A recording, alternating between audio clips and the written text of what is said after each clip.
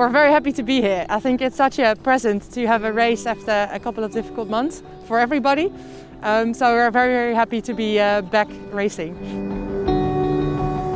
For October, I think we're really good. Yeah. I'd say the advantage was that we had a good summer, so we could train through the summer without any big limitations because of COVID.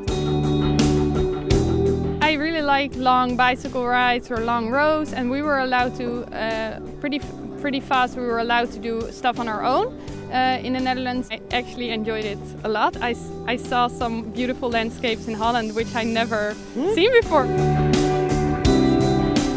I started studying again, and normally, you can't really do both. But actually, I had a lecture when we arrived on Wednesday, so I followed the lecture and did some Europeans. Pretty nice.